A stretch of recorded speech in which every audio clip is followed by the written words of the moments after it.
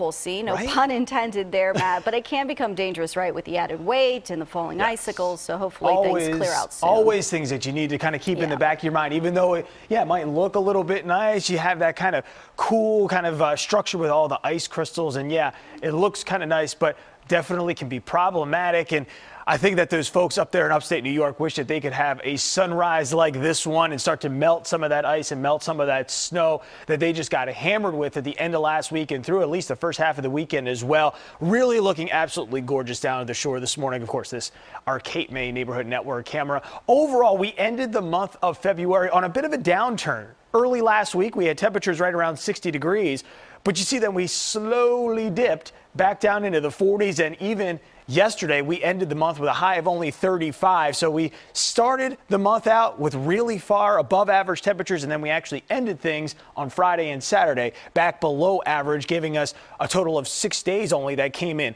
below normal. Take a look at what we're expecting, though, for the month of March. It, of course, starts today. Typically, we have high temperatures that average in the mid to upper 40s for the start of the month, but by March 31st, we're talking about temperatures that average right around 58 degrees, so almost 60 degrees for that average high by March 31st. Now, we do still get some snow in March, even though we see spring that will officially start in just about 18 days.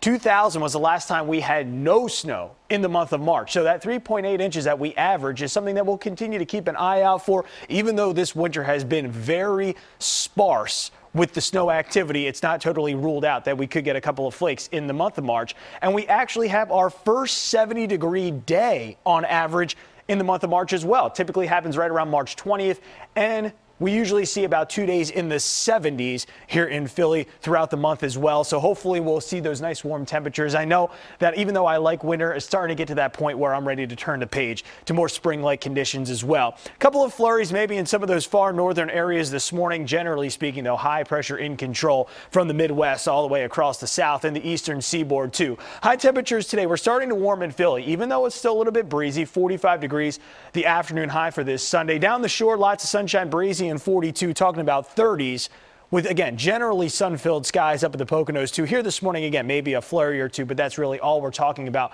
when it comes to precipitation.